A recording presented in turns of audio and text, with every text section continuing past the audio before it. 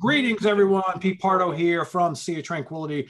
Welcome to another edition of Monday Night Must See TV with the Hudson Valley Squares, plus a few special surprises in the house. We've got special guests Mike Portnoy, Jim Bacchi, and Martin Popoff. And joining us, as always, Butch Jones, Lynn Versace, Nick Franco's back after a couple-week break.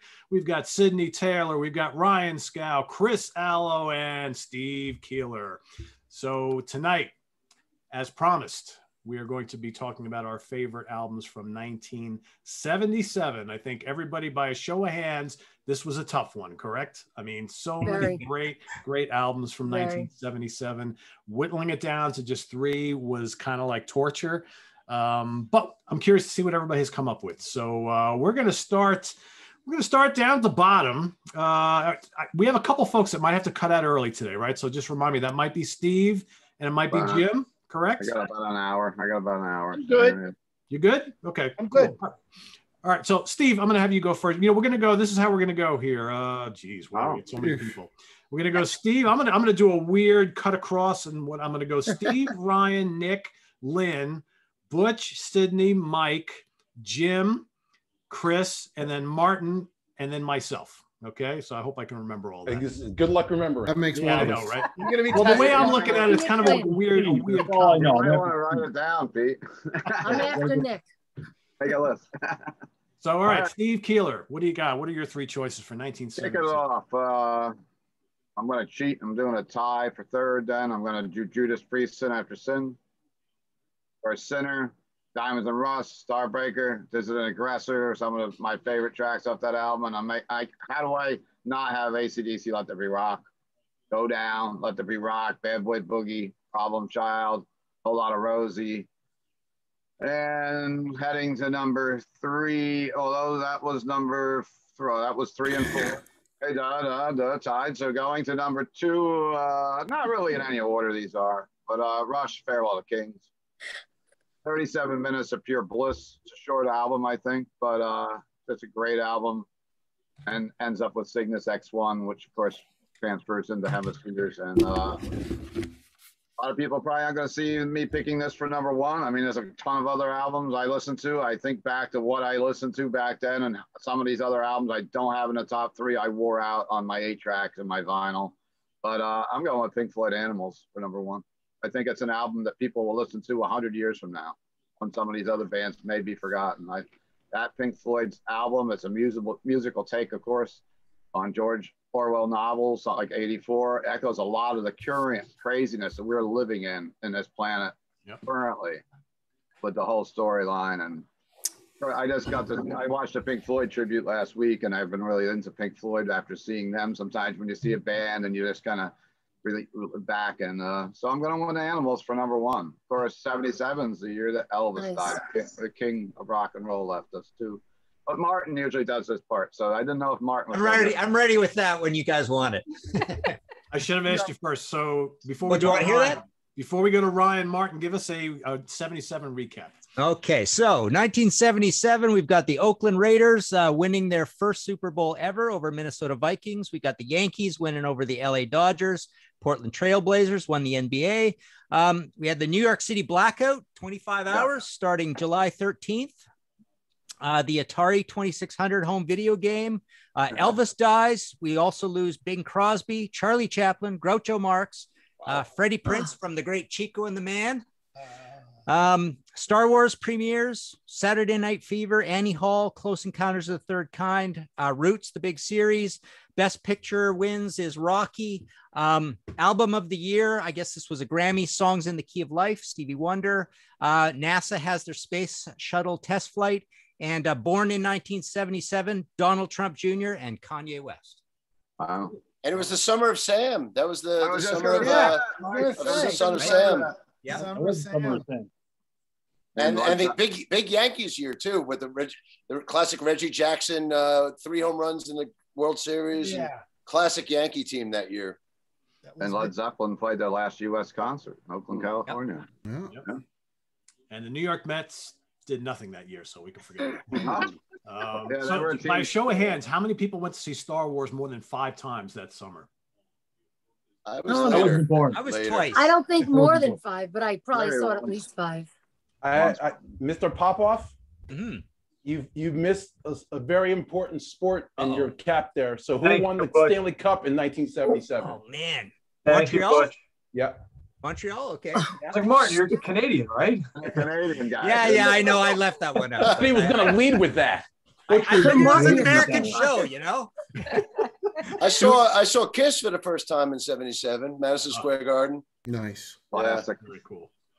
Very cool. I crapped myself a lot in '77. Yeah, what are you, like 1? I was like, I went to my first negative, show in like 77. 25. So Negative I don't 25. know. All right, Sydney. It was something crazy. I wasn't even a thought. Like my dad wasn't even 10 yet. So there you go. Nice. I didn't see Kiss in 77, but I did go to my first concert in 77. May 12th, 1977. I saw the Bay City Rollers. Wow. S-A-T-Y. They were cool. They had a really cool stage show. That's a cool song. 77 was one of my first national acts. Doesn't love that song. Meatloaf here at right next door at the college. A young kid walked over and who was this band? Never heard of them. And of course, a few weeks later, they broke into being big with the Bat Out of Hell album. Yeah. I got a 77. That was a huge year for me. So first concert ever, Kiss in February. The first time at the Garden. The original, this is Nice. Coliseum. It's Oh, the original tour book that I've moved over 10 times, and this has been with me since 1977 with the iron-on, t-shirt iron-on still intact. Wow. Awesome. Nice. Then at the end of the year, I saw them again, and I have this too. Yeah, that was the one I was at. And then for Christmas, I got my first guitar, which is Nice. a Colorabelli Explorer copy. And that's the actual one? That's the actual guitar. Wow, that's killer. Yeah, and Butch, this will be of note to you. I know that you know that the guitar in the back of Women and Children First is an Ibanez lawsuit, Ibanez Destroyer. Yep. Made in the same factory. So essentially a lawsuit Ibanez. Oh, wow. Plays really good. I got it restored. It doesn't look this perfect the whole time. I got it restored 12 years ago because I painted it white in the 80s. Of course. But I got it back to the original. So it was a big year for me. So Awesome. that's my 1977. I got one more note before you move on to somebody else. It was also the same year of the tragic Leonard Skinner plane crash. Yeah. And that's also one of my one of my honorable mentions, of course, of Street Survivors. Yeah, how many days after Street? Like, was it like 3 days after the album came out that happened? Like 2 days? Something right It was like around that, immediately. yeah. Right after the album. It was really close. Tragic. And of course, the album came out with the flames behind it, and then they pulled that for a Yeah, while. yeah. That cover. I got it. That sucks.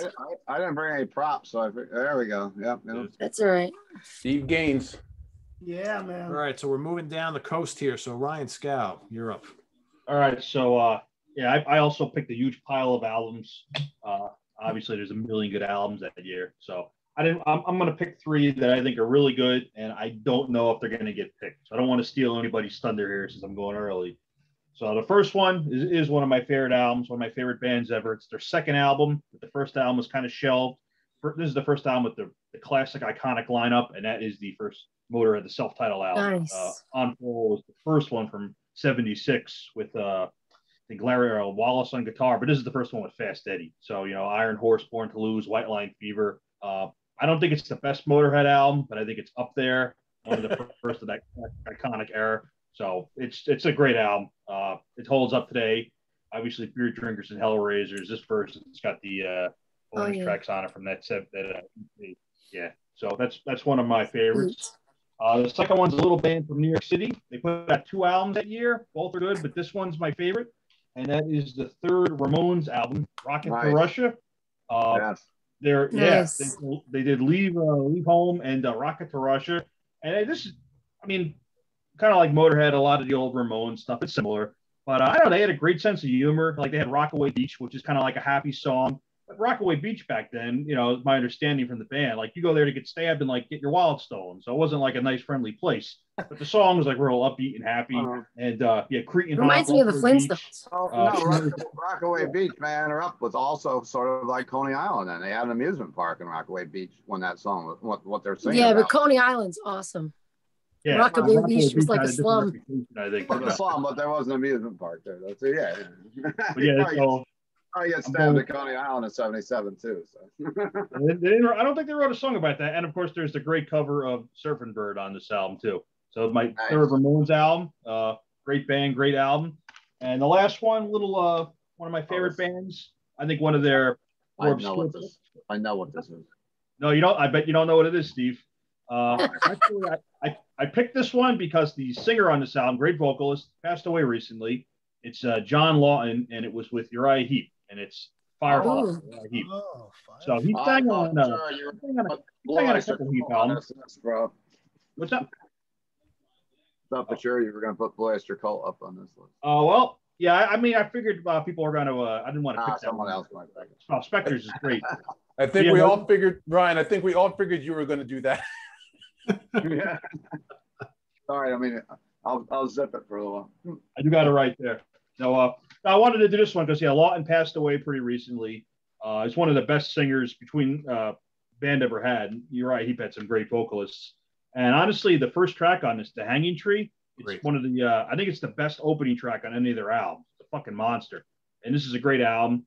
The stuff, some of the other albums you do with them was a little more AOR, a little less like proggy and heavy and weird. Still good stuff, but this was always my favorite of the three John Lawton albums. So yeah, I'm going with that. But yeah, I got AC/DC, Oyster Cult, Judas Priest. I didn't want to pick these. Rush. I didn't know if this one was going to get picked. The Sex Pistols album, the great album from '77. Sex Pistols. I don't want to steal it from Butch and Lizzie, and yes.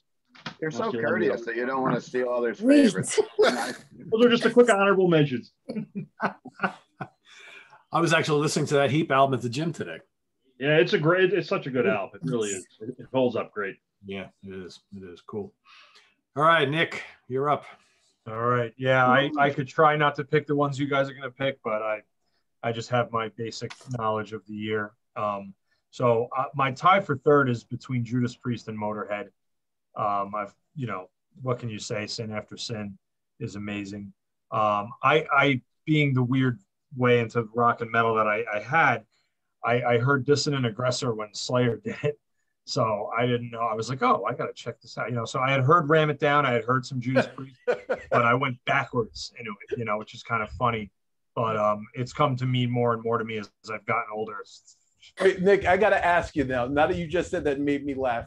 So yeah. What did you feel or think when you heard Dissonant Aggressor after you had started with Ram It Down? Ram It Down? Yes. No, I knew it was, well, I mean, I knew that it was them. No, it was different. It was different. But as I've gotten older, I've gotten more into classic rock and stuff like that. I just, I started out right into as heavy metal as I could possibly get with after Maiden and then Metallica and Megadeth, Slayer. It just went heavier and heavier for me. And as I've gotten older, I've appreciated more of the classic stuff. So I'd have to pick, and of course, Motorhead's freaking the best. Motorhead's awesome. And then second, I would say it has to be Animals by Pink Floyd. That's just an absolute masterpiece that thematically resonates today. And anything to do with Orwell's writing is amazing. But Floyd is Floyd, and you could just throw that album on. And I think you said it, Steve. They'll be listening to this probably long after we're all dust. It's just untouchable amazingness. Sheep is probably my favorite song on it. And then my number one might be a little unusual. I don't know if you guys are going to pick this, but I'm going to go with Little Queen by Heart. Oh, good boy. Yeah, good Hell choice. yeah, it's on my honorable mentions. Yeah, That is a good one. Man, Hell yeah. It's just so good. Anne's voice, I mean, she's just amazing. And Yeah. my favorite song on it, believe it or not, I mean, we all love Barracuda. It's such a great song. And when I was a little kid, I remember like, oh, this is awesome. But I love Dream of the Archer, which reminds me of Battle of Evermore by Zeppelin. And because I love Led Zeppelin 4, so I love all that. It's like that folky medieval kind of sound. And it's, I don't know. I mean, I know Jethro Tull did similar things. So maybe in 1977, that wasn't that unusual. But as somebody who loves like folk metal and all that, type of stuff, to go back and listen to Little Queen, and especially like Sylvan's song, Dream of the Archer, really, really strikes that chord.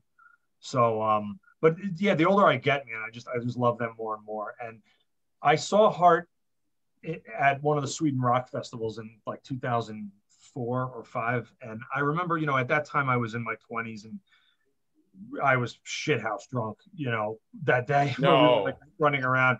But, you know, I was waiting for all like the heavy bands to come on. And I wish I could go back. Like, I watched them, but like if it was now, I would have been like front and center at the front. But in those days, I was like a little wilder. And I wish I had paid more attention, is all I can say. So those are my main 3. Good picks, man. Yeah. Thank you. Yeah. Awesome. Thanks. It's good to be back. Good to have you back. Yay, Nick. All right, Lynn. All right, it's me. So I'm gonna be a dork because you know I am. My number, I didn't really number them. 3, 2, 1, 4. I don't know. I didn't number them. This is the first one I'm mentioning. Nice. Fucking, oh my God, right? So the dork that I am, like I was like Elaine from Seinfeld, and Butch can relate because Butch has seen me do it all week long. You said 1977. I'm in my bedroom, like dancing, like trying to pick out 1977 records like a freaking idiot. But that was my one that I was like, you know what? I can't not pick that. Fucking Steve Gadd. You know, I mean, the guy's amazing. And I love that. So, and Butch will, again, will appreciate this. So the song Peg, for years, I'm singing, hey, gonna get back to you. Someone's like, you know, they're saying Peg. I'm like, they are. Well, who the hell is Peg? You know? Did you think the song was titled Hey? Yeah. You're right. I thought the song was titled Hey. Check out that great Whatever. again. Hey. I'm crying. What did you think? I don't know who the hell Peg is, but either way, that, I mean, Deacon Blues, like it's on my yacht rock when I'm in the car, but they're freaking amazing. And honestly, on that Steely Dan cover, I mean, on that track, Steve Gadd, at one point at like, I think 4:57, he either, I don't know what it is, and maybe Mike knows, but you either drop sticks. I don't know if he picks the stick. I don't know what he does, but there's a noise in there. And I'm like, how do you make it? So that's the big question I'd like answered. I don't know the noise, but I mean, some of the fills on the title track, Asia, where he's doing bitter, like the classic Gadd fills. Oh, so tasty. Yeah. He's playing on the whole album is incredible. Yeah. Oh my God. He's so amazing. But if you listen to that song, like at 4:57, you'll see what I'm talking about. And again, there's questions as to how that came about, that noise particularly. Did he rim it? Did he click it? Whatever. But you know, that all year also, 1977 was the Saturday Night Fever soundtrack. Steve Gadd actually played on 4 of those friggin' tracks, which was friggin' amazing. So I was pretty excited to hear that because, again, fucking Steve Gadd. So Steely Dan for one. Hey, I'm gonna get back to you. Hey. I know you're gonna sing that to me all week, Butch, which is totally fine. And I'll do my best Elaine dance. You know, it's all right. But listen, how could you not pick this one? Styx, The Grand Illusion. Take that one out, Pete. Oh, I'm sorry.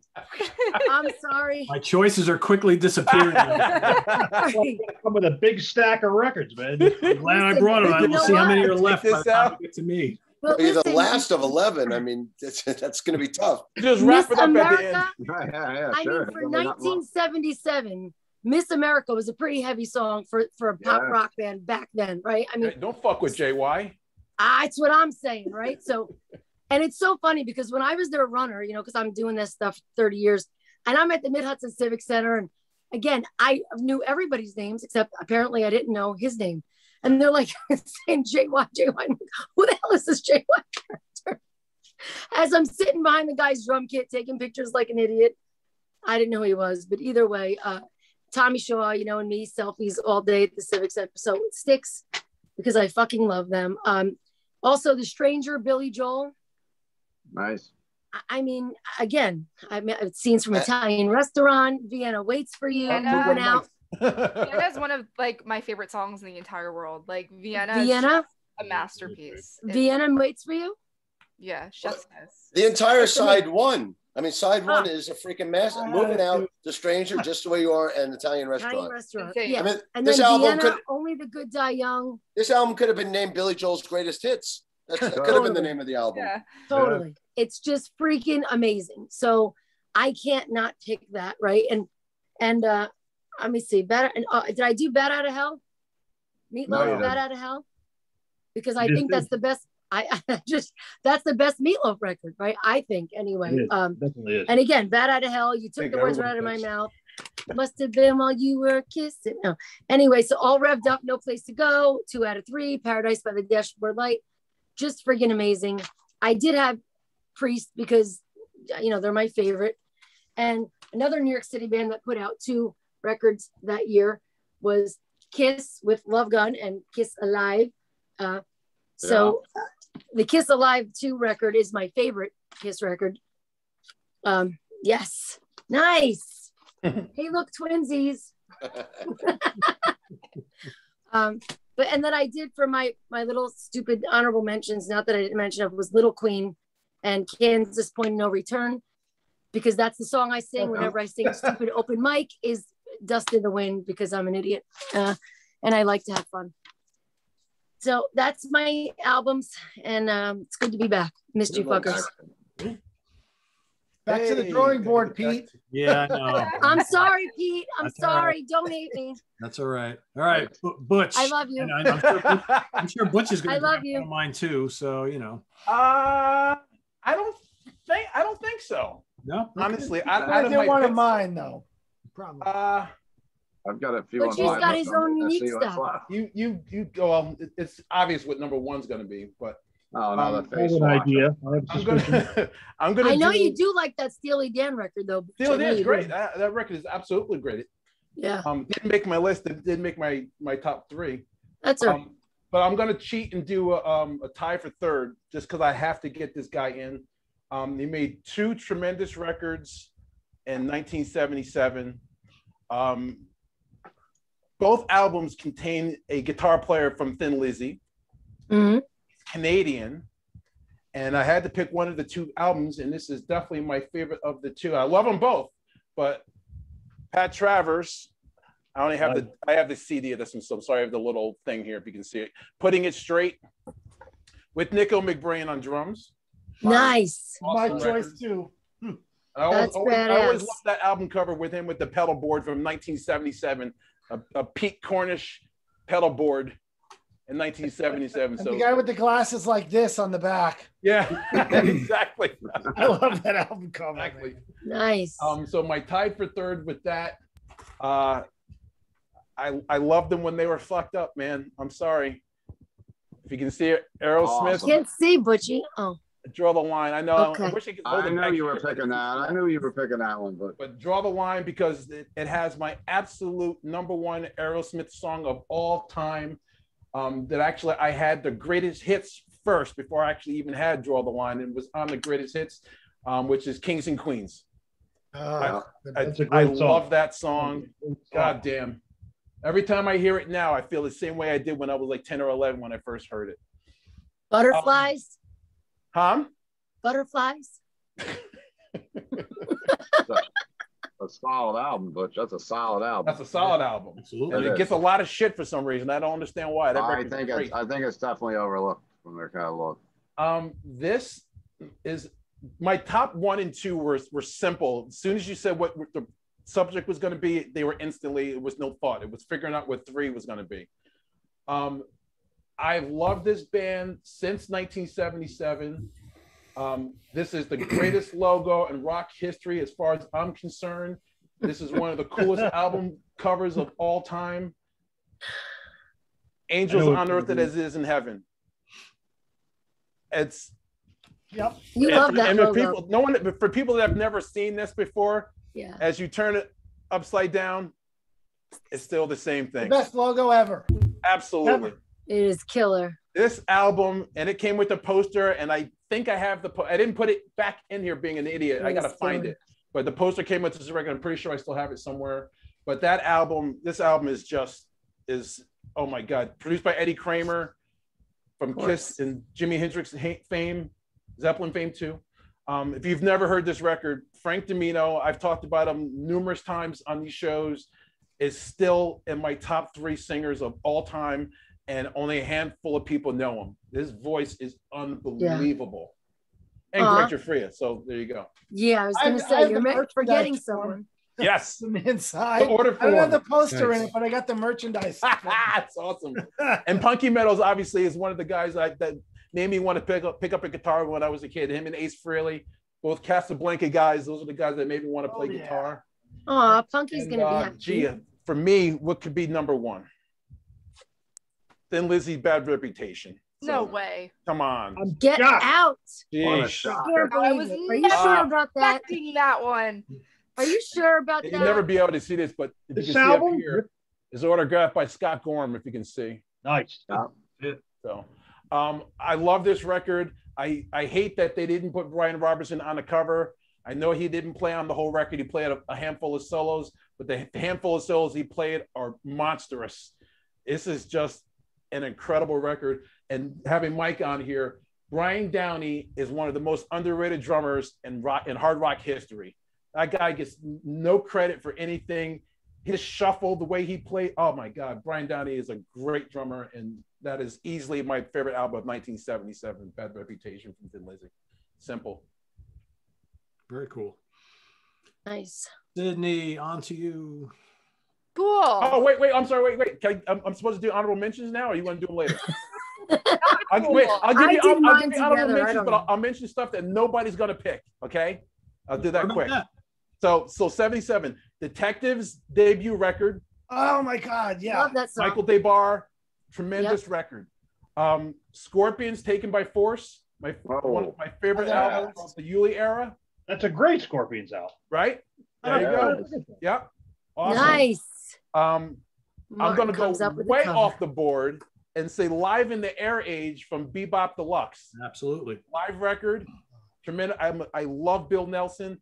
Staying with live records, you got to say Foghat Live, because Lonesome Dave and Rod Price is the greatest slide guitar player I've ever seen in my life.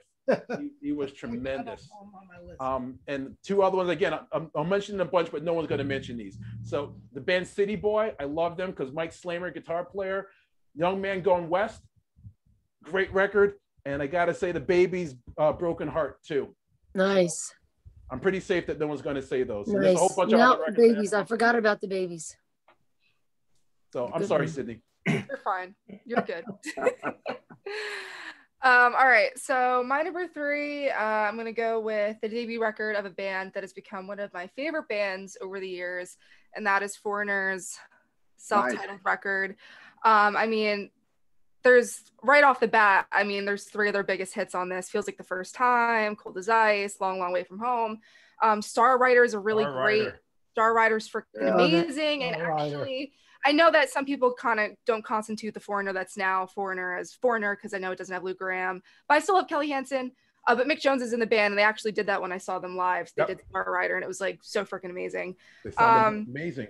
Absolutely. I love this album. I mean, for a debut record, they got their sound like right out of the gate, and I love Foreigner. So that's my album. It's amazing. I mean, my favorite Foreigner album is probably Head Games, but this is really close behind it. Yeah. Favorite. Yeah. I'm sorry, Mike. I'm probably gonna take your pick. Sorry, Pete. I'm probably gonna take your pick, but I was like, I can't not say this one. It's gonna be Farewell to Kings, right? No. Oh, I'm never gonna live that down. Thanks, Pete. I'll never forget it. I'm gonna go with UFO Lights Out because Love to Love is one of my favorite songs on the planet. Even though I like the Strangers in the Night version better. Yep. I love the studio version just as much. You know, Too Hot to Handle. I couldn't find my CD downstairs, so I don't have a prop, but I saw Jim held it up. But Too Hot to Handle, you know, Lights Out. It's just UFO, I'll Die on the Hill that they're way underrated and overlooked, and they've become one of my favorite all-time bands. And I know everybody on this panel loves them too, so I had to do UFO for my. Yeah, it's I'm glad you did that one. That's a perfect and then doing my number 1, this was a no-brainer for me. I knew this was going to be my number 1 the second we picked this year, and that's Fleetwood Mac Rumors. I knew it. I knew it. How could you not? I've been doing a deep dive on this album this year, really, and it's funny because I was really going to history, and I think what makes this album so great, and I mean everybody knows about the history of this album, but it's just like the raw emotion that is felt in this album from what was going on in this band at that time. I was going back and watching the Go Your Own Way video, and Stevie and Lindsay just like staring at each other, and like just the tension, like there was just so much real emotion and stuff that went into it. It's raw. And I think that that's what makes it so great. So amazing, top to bottom. I mean, this could be a Fleetwood Mac greatest hits itself. I mean, definitely. That's why I didn't pick it, Sid. I knew you were picking that. I was like, I'm leaving that for her. I'm leaving it for her. Yeah. And then they jumped into a pile of cocaine for Tusk, and that was that. Yeah. I will say though, I like Mirage. Mirage is a good record. I mean, I like that, but those are my three. And then for my honorable mentions, I had The Stranger, of course, because Vienna is just one of my favorites. I had Eddie Money's self-titled record, which I love. You know, Eddie Money, he's like my go-to if I just want to like feel good, like him and ELO. I love Eddie Money. And then also I had to mention my expected pick, the Alice Cooper Show. Which was really funny. Alice at this point dreaded recording this. He hated that tour at this time. He didn't want to do it. So every time he talks about this or thinks about this record, he thinks about how much he didn't want to record it. So I think about that every time I listen to it too, but it's still phenomenal. I mean, it's the Welcome to My Nightmare tour essentially. So I had to mention that. And again, the Ramones, one of my favorite Ramones songs. So yeah, I'm not going to pick any more picks for other people. So that is mine. Cool. Go to your own. Mike Portnoy. Hey, so Sydney, you're safe because even though I'm wearing this shirt, Lights Out wasn't in my top three, but if this was 1978, Strangers in the Night would have absolutely been in the top three. Absolutely. It would have been on everybody's list. Yeah. Number one for everybody. I was going to say we all would have been fired. But I mean, I feel bad for Martin and Jim and Pete because I know a couple that are definitely on Jim's list that have not been mentioned. I got a ton, so don't worry. Okay. Well, do I put my honorable mentions in here, or I'm going to give you my top three, even though they've been mentioned already. But 77 for me was a weird year of transition. Like I thought we did 76 last month. I thought 76 was a strong year. I think 78 is a stronger year. Yeah. 77 was like a big transition because it was the year that punk rock broke. It was the year that disco broke. I mean, Saturday Night Fever was the biggest album of the year. And so many mainstream classics, you know, talking about Meatloaf, Billy Joel, Foreigner, you know, so there's a lot of that stuff, but wasn't much prog. Prog was the classic prog stuff. British prog was on its way out. Metal was still getting going. Like, I don't think metal really hit its heyday till like 80, 81, 82. But for me, I mean, my number 4 and 5 were these, because as far as I was concerned, 77 was the year of punk rock. So talked about Rocket to Russia, the first Clash album. This is my number 4, but we're not going to talk about it number 4. But this is, to me, an incredible, perfect album. But the number being we're talking about at the last minute as well. That was my number 4, actually. Yeah, that was my number 5, 4, and then the one that's to come are all punk rock, which I know is not the Sea of Tranquility audience, but there is no way that this cannot be in the top 3. Hell yeah. That went my number 1. There you go. That was my number 1. Yeah. This is the English. This is the English cover. This is the box set, and then the American version was the pink cover. This is pictures. Pink and green. But I don't think you could have a more influential record than this. This was a complete game changer. I would say this and Nirvana's Nevermind were two of the most important albums to take a genre and just blow the doors wide open and change everything. And whether you love them or hate them, there's no denying how big this album was. And it was a cultural change at the time. And, you know, the Ramones were cool, and the Clash were probably my favorite musically of all the punk bands. But, I mean, this was the most groundbreaking. And what other band in music history ever only put out one album? I mean, they've had compilations and live albums and Great Rock and Roll Swindle and all that stuff, but this was it, really one album, and every track is a classic from top to bottom. And Glenn Matlock was the original bass player that wrote all these tunes, but Sid Vicious plays in the album. And it was a short but sweet career. So Sex Pistols at number 3. My number 2 and number 1 have been mentioned, but if I'm being honest, these are my number 2 and my number 1. Number 2, Sydney's favorite, Rush's Farewell to Kings. this was them in the middle of an incredible streak of albums that began with 2112 and go all the way to Moving Pictures. I think those are 5 perfect albums in a row, but this was when they were really starting to get their stride and take the prog elements of 2112 and then just expand on them even more. Xanadu is one of the greatest Rush tracks of all time. Cygnus X1 was one of the greatest prog tracks from Rush, and the title track as well. It's just a classic Rush album. Some of Neil's greatest drumming and a classic. And number 1, it's already been mentioned a few times, but there's no way that this could not be my number 1 album of the year, and it's Pink Floyd Animals.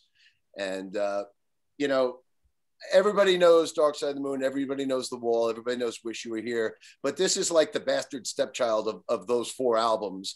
And it's the one that's talked about the least of those 4 classic albums from the 70s, but it's the one that I go to the most because it's probably the least played out. You know, everybody's heard Wish You Were Here and Dark Side of the Moon to death, but this is like the proggiest of the 4 70s albums. You know, it's got Sheep and Dogs are both really long tracks, which, by the way, both were written for the Wish You Were Here album. They were originally called Raving and Drooling and You Gotta Be Crazy, and they were held off the Wish You Were Here album, and then they revisited them for Animals.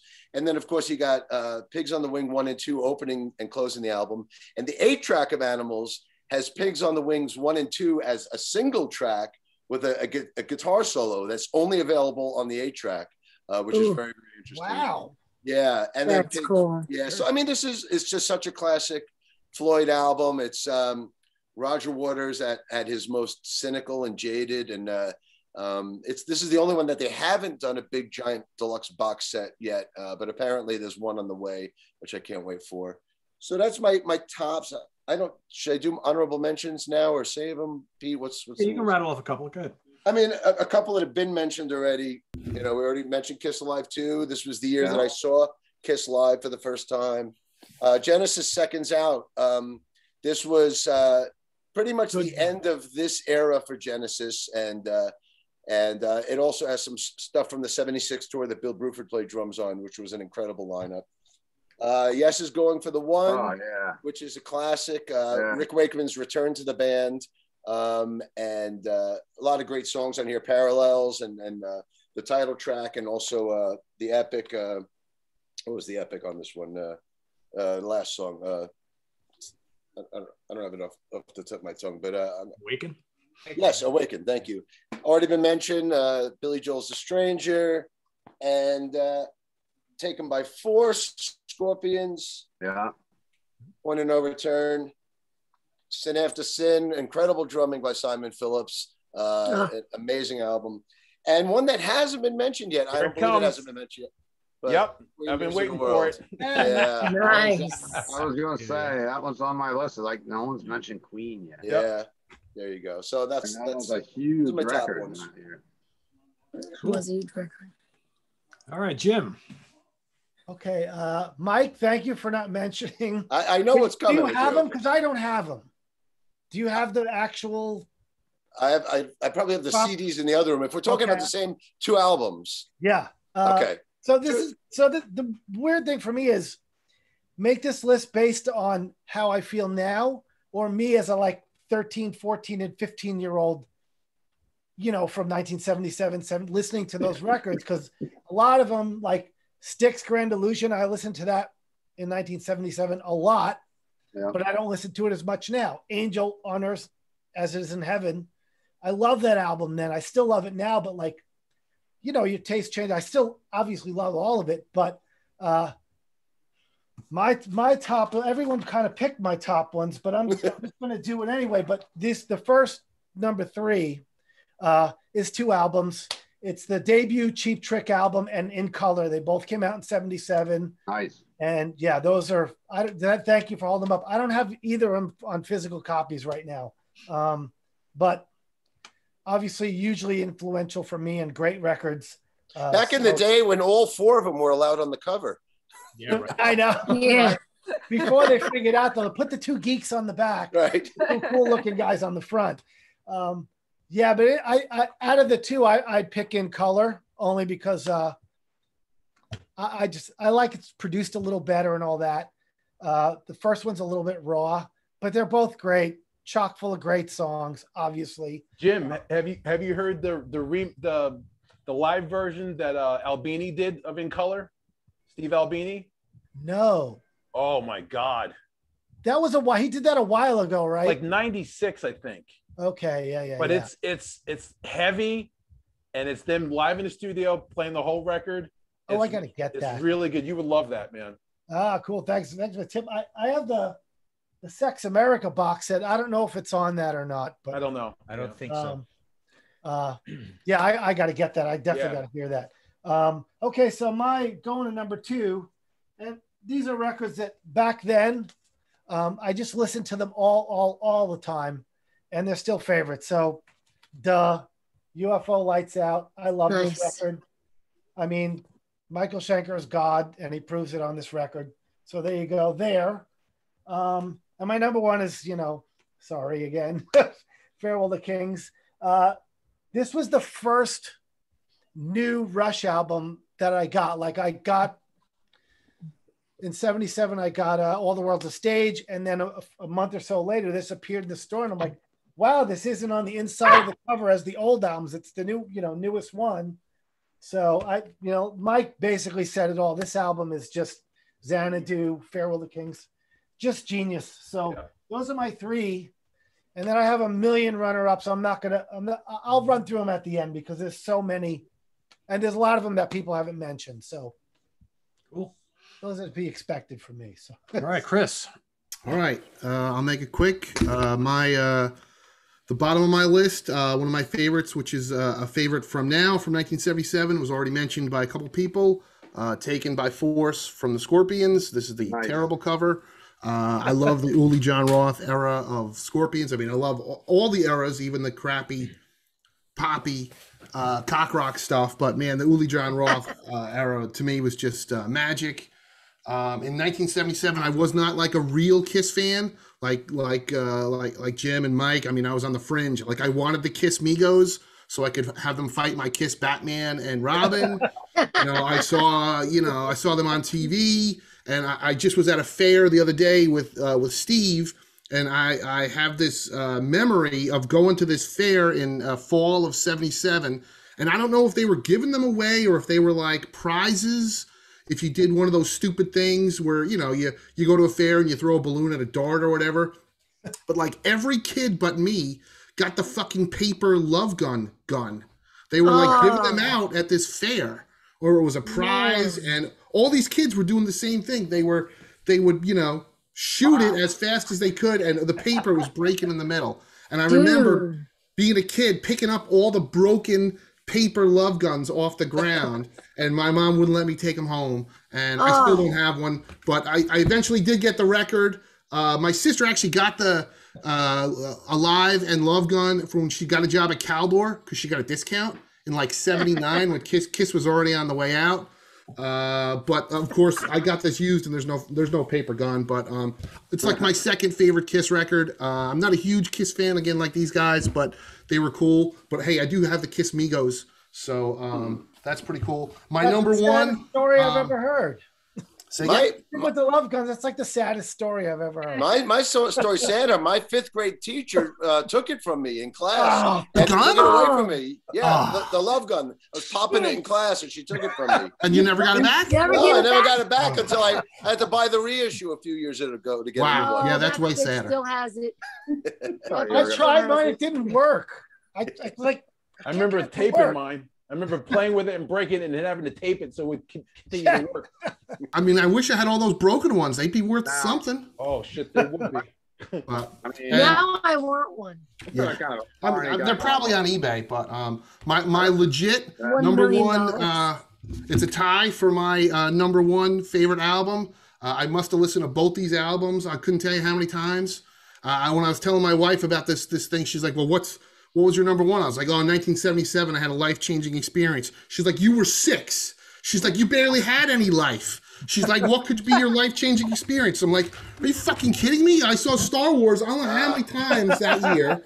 This is this one is the story of Star Wars. So this is just dialogue and bits of the music, along with some narration. It tells you the story. Because you know what, kids, in 1977, there was no cable, there was no internet, there was no VC. They didn't have shit. You either had to go to the theater again, like I did numerous times that year and for many years after, or you had to listen to it and of course, listen to the soundtrack album from John Williams. This one is still sealed. This has original air from 1977 in here, which will not be released. And poster. But that's it's got the poster and the sticker. And just as an honorable mention, Mike mentioned 1977 being the year of punk. I absolutely agree. But the one omission, my all-time favorite punk band, one of my all-time favorite bands, I spend God knows how much money on this band, even to this day. This is not an original. Originals go for 10 grand. But 1977 was the first ever release from the Misfits. Oh, wow. This was their Cloth Tool 7-inch, which they released in 1977. This is a nice bootleg I got, but yeah, originals go for 10 grand. And wow. Yeah, that's it. That's my list. Wow. You know what I used to do back then, talking about like there was no VCRs, no cable to watch these movies. I used to sneak in tape recorders to my favorite movies. Wow. So I actually had tapes of the Rocky Horror Picture Show and Rock and Roll High School and Clockwork Orange and Yellow Submarine. I would take the tapes home and then just re-listen to the movies over and over to learn the dialogues and just relive it. Because there was, back then, no way to do it. If you didn't see it in the theater, maybe once a year, like Yellow Submarine would come on TV once a year or something like that. But I used to tape record the movies and take them home and listen to them that way. That is so awesome. cool. I got a really awful love that. confession to make that you guys are all going to want to kick me off right now. I've never seen any Star Wars movies. Oh my God. Oh my God. How is that possible? Even I'm saying, yeah. It was Princess Leia, for Christ's sakes. Not even one? I don't know what I was doing. I just wasn't interested in it. It was probably too obsessed with Kiss in 1977 to care about Star Wars. Oh, I didn't man. go. I tried to watch it way later in life, and the first one, and I was like, You missed it. I don't know. Yeah, you definitely missed And everybody I know is like, are you fucking kidding me? And I'm like, I don't know what I was doing. I just wasn't watching Star Wars in 1977. I think Sydney's off the hook for not liking Rush now. That beat me out. Thank God. And Chris, I gotta say, I had both of those Star Wars albums. I used to play the blue one all the time. All the time, right? I mean, I would still go see the movie like every other week. So I mean, I didn't. You needed that fix. There was also the Marvel comic adaptation and the paperback novel, but that was it, man. It was all we had to get us through. My dad just rebought that on eBay because he had one when he was a kid, and God knows what happened to it. And it was that's funny. He actually bought it. I don't know exactly how much he got it for, but he just got it like 2 months ago. So that's awesome. It's funny that you brought that up. Jim, I'm way more on your side than their side. I've only seen the original first two, and then by the time Jedi came out, I was getting older and out, and I didn't care, and I never went back. But and I'm a little older than you, so I'm a little older. I'm like 3-4 years older than you, so I was like 14, so I was already into music, and I didn't care about science fiction, so I was already super deep into rock and roll and going to shows and buying records. So I don't know what happened. Maybe if I watch them now, I'll get them, but I don't know. It's weird. You weren't into science fiction, but you love Rush. What the hell does that have to do with the price of tea in China? What? It's the guitar. That's a lot to do with it, Lynn. Oh, there we go. My head. I know. I'm like, nice. Everyone I know is just like, you got to be kidding me. I'm like, Chris, this is original. I see that. Yeah, it's not worth anything because I played with the shit. Yeah, because you took it out of the box, you dumbass. It was little. Whoa, Butch. Listen, that's coming from the guy who gets the fucking Ozzy Randy tour book and cuts it up. Oh, no, Butch does not take anything out of the box. You go to his house, it's like a fucking museum. Yeah, but we saw that he chopped up the fucking Ozzy tour book, so don't go. Given to me, and I had to put Randy Rhoads on the wall. There's a complete reason for that. That's different. And that's the struggle is real with that. I managed to not cut any of these up. Nice. They're still intact, and that's really hard because I just bought the posters instead and kept them. But Yeah. Oh, he never took his David Lee Roth thing out of his Van Halen record to give me to put above my bed. But if it was Edward, it would have been out on my wall. Yeah. All right, so Martin, I don't know. You and I, we're last. I don't think I got anything left, but I'm pretty good with this. I've got a lot of stuff no one's mentioned, so I'm going to blast through some honorable mentions real quick. First Boomtown Rats album, good heavy album, clean production. Mutt Lange produced this album, believe it or not. Wow. 1977. Keeping it punk here, the first Dead Boys, heaviest punk album of out of America, I would say. Loved this to death. Got it as a new release. Very cool. This I had out just to show because I thought someone would mention it, but Ted Nugent, Cat Scratch Fever. I was waiting for that. It's pretty low on my Ted Nugent list. I'd rate this about a 7. The Saints, I'm Stranded, the debut from the Australian band. Good heavy punk album, just ferocious production. But my favorite of theirs is their second one, Eternally Yours. The only heavy punk album from the 70s period out of Canada, the Diodes. This is very well produced. They were on CBS Canada. And their second and third album were not heavy at all. And then Derringer Sweet Evil. I put quite high as a, essentially an Aerosmith album. It's a great fucking record. It's basically an Aerosmith album. I like the look. We should bring that look back. Yeah. Okay, so my top 3, I'm actually not going to change one of them because it was my number 1, and I'll just mention it briefly again. But one more that almost made my list, Spectres. Yeah. And then another one that almost made my list, the debut from The Damned. Another great album. But my top 3 are in reverse order. 3, let's go with Dictator's Manifest Destiny. Love it to death. Good. Blood Brothers, I always rated my top 5 albums of all time by anybody. But this is a great album as well. There's the guys down there. Handsome Dicks. Where is he at? And here he is on the back, kind of in his cocoon state. There's the rest of the guys. But this is a good, heavy, semi-punky album. It's got poppy stuff as well, the Iggy Pop cover. My number 2 is the second album by The Damned. This was the one where they wanted Sid Barrett to produce, but they got Nick Mason instead. The cover is based on a Kandinsky painting. It's a well-produced album. A lot of Damned fans don't like it. They think it's just too clean and behaved, but it's got the great Rat Scabies drumming on it. There's the wild shots in the back. There's Rat down there, killer drumming on this record. And then my number 1 had to be this because it just simply, as Mike said so eloquently, start to finish, every single song is a classic. It doesn't let up. Great production, great lyrics, very foreign, alien, incendiary vocals. It felt like the whole world was caving in. I mean, it literally felt like these guys could destroy modern civilization with this record. It was very, very dangerous sounding, but every single song's an absolute anthem. As I've said before, this was one of the first albums, along with Rainbow Rising and AC/DC Let There Be Rock from this year, where we as kids realized there wasn't a single song on this record that is not heavy. And the Motorhead as well. Right. It was those 4 albums were the first albums. So yeah, that had to be my number 1. So there you go. Cool. Thanks. All right. So what I'm going to do here is Pete, I know you got one that's on my list that you're going to say. Or Pete's like I said, I have nothing like left. 15 CDs.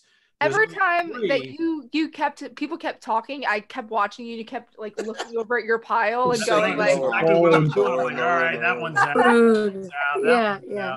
I have a list. It's 2 pages. I'm going to give you my original top 3, and then I'm going to give you an alternate 3 because there are 3. I could have sworn one of you mentioned their name, but I don't think you mentioned the album. So, and one was definitely not mentioned, and I don't think the other one was either. So, all right. So here was my original top 3. Farewell to Kings. Yeah. Grand Illusion. And Animals. So just to be a little different here, and again, I love all of these, so these were all going to be honorable mentions, but my alternate 3, Gentle Giant, Playing the Fool, one of the great live albums of the 70s. Out of the Blue by ELO. I think Sydney mentioned ELO. I thought she did. Someone did, yeah. I got And it. Songs from the Wood by Jethro Tull. That's the one I I have knew that you here, had. too. You had that. It's on my list. Pete's got to have that one left. No one else picked it. Yeah. So Nice. I mean, you know, there's so many great ones. I'm even looking at my like long list on my spreadsheet here. I mean, I'm surprised Martin didn't mention Max Webster, High Class and Borrowed Yeah, Shoes. I had it on my list. What else we have here? Peter Gabriel 1. Yeah, I was just gonna say that. First Iggy Gabriel Pop, The Idiot, The Jam in the City. Let's see, David Bowie, Heroes. Yep. The Jam, This Is the Modern World. I had Draw the Line, Scorpions. Brian Eno, Before and After Science, Love It to Death. Moxie, Riding High, super heavy Moxie, Canadian yes. album. That's it. I had obviously most of the other ones that everybody. Man, I can't believe I forgot David Bowie. Yeah. Oh, you're fine. Oh, wow, yeah. David I'm Bowie. sad now. You forgot Bowie? Can I go back? Can I like? Yeah. Can we Go just back Sydney and needs like a stop do-over. this? And can we just do this again? Well, at least you Sydney needs to do remember over. David Bowie. Yeah. In other words, you want to hop in a time machine and go back to like 8 o'clock. Yeah. It's 1 hour. Fuck Hey, 8 o'clock. I'd like to go back to 1982, please. Can I go back to 1977? We forgot one. We There's forgot a lot one of stuff movie, on here. Yeah, that's not One mentioned.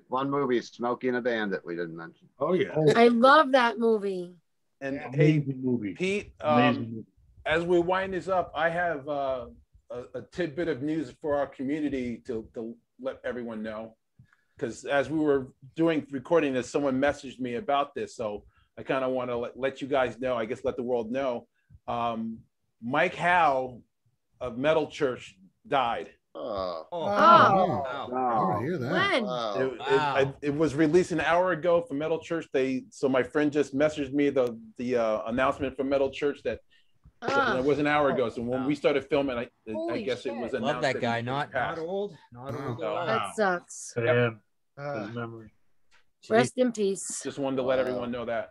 I was in the studio with those guys when they were recording his first album, at Cajun Victory. I went up there with Terry Date and hung with them for the weekend Oh wow! for his first album. Wow, that's horrible news. Yeah, that Yeah. sucks. Special band that was getting on a roll. Eddie Jabs is going to be Yeah. sad. Writing new stuff. Oh man. That sucks. Wow. And that's the second because David Wynn I was just going to say, is gone Jesus, as that's well. two So singers from that band. Yeah. Nice. That's, Wow. And Rest in I didn't peace. even know he was ill. Did anyone else know? I don't know if he was or not. I mean, let me No, see. I haven't what heard it- anything. Yeah. Did they like post it on like? It's Facebook? on Facebook. Wow. It just says that he passed away this morning in his home in Eureka, California. So we are devastated and at loss, and we're lost for words. Please respect our privacy. So it doesn't say anything that he was sick or anything. So I don't know. Yeah, who knows? Right. You never know. That sucks. Yep. And it was an hour ago. Yeah. Wow. That sucks. Yeah, I just got the text too. He was only 55 too. He was pretty young. Jesus. And he looked like in perfect shape when you'd meet him. I know. You know, like when you saw him, he was. Oh, he was all over the stage. He was a Yeah. ball of energy, man. It was like watching suicidal tendencies. He never stopped for a second, bouncing around. He was great. It's a tragic loss for the metal community. That is why they say live life like every day is your last, and always say something nice to the leaving, because you just never know. Everyone should say a prayer for Gary Rosington too. You just never know. Entered back on tour this week, get pulled off for emergency heart surgery. I'm like, well, isn't this why Gary and them said that they were going to retire a couple of years ago? And Yeah. Jeff LaBar too, who I love Cinderella, and he just passed away. yes, Like, yeah, 58, and just that's too young. really young, it's terrible. Well, him and Gary Corbett within 24 hours Yeah. of each other, two Yeah. Cinderella members. It's crazy. Wow, shame. Yep. Bummer. So All right. Well, Way to bum us out, man. I'm like, can somebody say something happy? Yeah, someone needs a positive message. yes. Chris Allo, save us, please. Yeah, say something funny. Give us something funny. I'm not pregnant. All I Chris got. Allo, you are not the father. I'm not the father or the mother, so Well, I'll try to I cheer you might up. be the mother, but If anybody's in the Middletown area this Saturday, come out to the Orange County Fair. I'm going to be there. The Iron Maidens are playing. You can come to my store first and come check out great Iron Maiden cover bands. And one of my pals, her name's Abby Kay. She actually is opening up for the Iron Maidens at that show. Oh yeah, cool. I heard about they had an opening act. Are you going to make it up, Sydney? I unfortunately have tickets to see Guns N' Roses on that night. Unfortunately. So. Pete, close your ears. I know, but I do. It's my first show back. So that's a Hershey Park, right? Yeah. Yep. Here's the first shows back. And Wolfgang Van Halen's opening. So I'm excited. Yeah, report back about Wolfgang. Yeah, I'm really excited for that because he just was posting about rehearsals, and I love the album. Not 3/5 of Guns N' Roses, but about Wolfgang. Oh, I know. Nice. And go to Hershey Park and ride all the coasters and go to the concert and have a blast. Yeah. Well, this Iron Maiden's show will be my first show back. So love that. Nice. Hopefully humanity wins and we get all of our shit back. Orange County Fair, please order more beer. Nick Franco's coming. Oh, I'm gonna be shithouse. I'm gonna be shithouse. I don't know what I'm gonna do. I'm gonna be shithouse. And the next time Peter Pardo and Chris Allo come to the brewery 4 hours before I have to work, I'm kicking your butts. Lynn, you're going, right? Going where? I have to work. No, you don't. You're sick. I work. I'm not sick. Fuck you, pay me. I'm a single mom. I need you pay me. All right. Pay her wages and she'll come to the show with you, Nick. There you go. I don't drink, so I might as well bartend and make cash, right? Designated driver for Nick. I'll drink. And not to mention, Pete, can I just say that I just started a new freaking job today? I'm the development director for the Dutchess County SPCA. So Nice. if anybody wants to freaking help the animals or do anything, Yeah, seriously, that's awesome. That's really So I'm pretty happy. I'm still working for the senator and bartending, but this is my main gig now, development director for there. So awesome. Help the animals. You can adopt a friendly pet that's like Daisy. I just woke up. See? Or not so friendly pet. Chihuahua. They need love too. Thank you. Listen, we all need love. People that are friendly and not so friendly still need love. Thank you. That's awesome. All right, Mr. Portnoy, you want to give our viewers a little update? What's going on with you? I know you got lots of things happening over the next couple months. What's going on? I got a Neil Morse Band album coming out, I guess in a couple weeks at this point, end of August. And then I'll be touring for that starting in October, which will be my first tour back on the road. And I can't wait. I'm just freaking dying. Been sitting home for a year and a half, but I have a gig with Metal Allegiance at the end of September. That'll actually be the first one back, but that's just a one-off. Me and Alex Skolnick and John Bush, Mark Asageda, Phil Demo. You guys should go to that. That's a fun show to see. Yeah, it's I've seen them a bunch of times. They're awesome shows. Love Alex. Mike, where's that show? It's on Long Island, a place called Stereo Garden. So it's just a one-off on the island. And that'll be my first time playing. Yeah, come on down. It's going to be fun. And what else? I'm in the middle of working on a new Winery Dogs album. We just started that a few weeks ago out in LA. So I'm home for a little break, and then I'm going to head back out to LA in a few weeks, and we're going to continue work on that. And that's pretty much it for now. I'm just patiently waiting to get back on the road. It's been a weird, long year and a half, but it's enabled me to hang with you guys and do stuff with it like this. So that's been fun. But yeah, as much as I like hanging with you guys, I really got to get back on the road before I lose my fucking mind. Yeah. And Mike will be back in a couple weeks on the Monsters Den once again, where we rank the films of David Lynch. So stay tuned for that. And you know what? I was going to say something to you, Mike, after this is over, but now that you said it, I see the Eraserhead behind you there. Yeah. I'm a huge David Lynch fan. He's my favorite filmmaker of all time. So awesome. He's my number 2, but I'm actually set up in my theater right now from doing the De Palma show a few nights ago. So I'll just leave this here and do the late That was David a good Lynch show. That was a really interesting show. Yeah, I love talking about film too. So yeah, film and music are my two passions. Yeah, thanks for having me for that as well. Awesome. Got it. Mike, I just have to say your drum solo, Between the Buried and Me, freaking killer. I saw it on YouTube, and they have the little drum parts, like they have it all laid out. Thank you. Outstanding. Really good. Yeah, that was fun. Those guys are they're all really good. They're all really sick drummers. Thank you. You're welcome. And that new Neil Morse track is really good.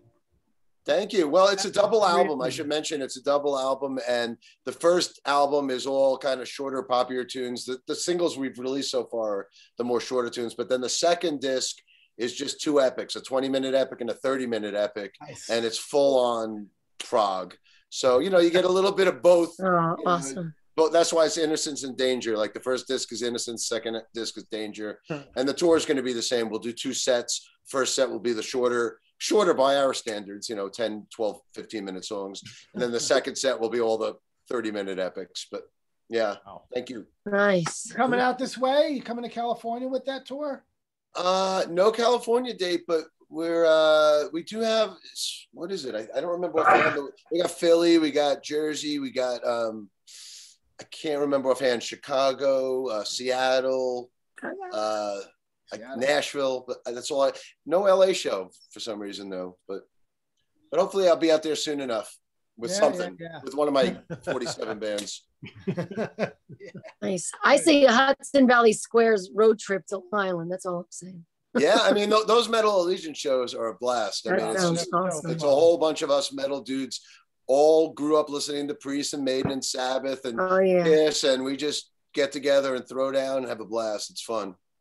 Cool. Yeah, I saw you guys at the Chant. I think you were there. I was going to say. A bunch of us saw you at the Chant when your son was opening. It was like a Monday night. It was like snowing outside. And Chuck Billy was there. Mark was there. I think you were playing drums that night. Was there, I think, too. Yep, I remember.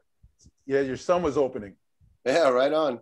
My son's doing great too. His band Tala, I mean, I don't know if it's, you know, right for the Sea of Tranquility audience. They're more of a new metal hardcore thing, but they just got the Avatar tour and they're going to be out all September and October with Avatar. Nice. So awesome.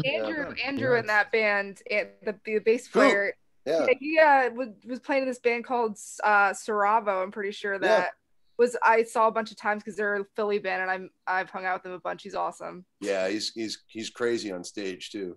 Yeah. Crazy. Yeah, my son's whole band is absolutely insane. Literally the first night of their last tour, the singer got arrested on the first night of the tour. I mean, they got banned from the Viper Room because the singer got naked on stage and started running through the audience naked. It's like a freaking Gigi Allen, you know? That's great. Yeah. That's great. Too funny. Scary. Jim, how about you? You got some stuff in the works too, right? I'm just working on new stuff. If anybody likes the traditional metal, you know, go look for the latest Hitman album, Destroy All Humans. It was on a lot of top 20 lists last year, and it was pretty well received. So if you guys like that, you go Iron Maiden. So that's all. And I'm working on new stuff. So that's all I got going on. Cool. Martin, how about on your end? Well, I guess I'll just say that martinpopoff.com for any books. I mean, I'm looking at these albums all around me, and I think I've written books on 15, if not 20 of these bands, and probably a total of about 30 to 40 books on these bands. Wow. So if you like these bands, there might be a book there on one of these bands, Martin Popoff. Wow. And Lizzie. That's awesome. That's right. That's right. Very cool. All right, everybody. Thanks for watching. We appreciate it. This trip down to 1977. I want to thank Mike Portnoy, Jim Bacchi, and Martin Popoff for coming and joining the fun tonight. We look forward to seeing them back once again. And as always, thanks to the regular crew, Lynn Versace, Butch Jones, Nick Franco, Sydney Taylor, Ryan Scout, Steve Keeler, and Chris Allo. I am Pete Pardo. Visit us on the web at www.seatranquility.org. We're on Facebook, we're on Twitter. Of course, we're here on YouTube. All the damn time. That's right. Take care for the whole crew. I am Pete Pardo once again. We'll see you next week here at the Hudson Valley Squares. Take care, everybody. Bye-bye. Bye.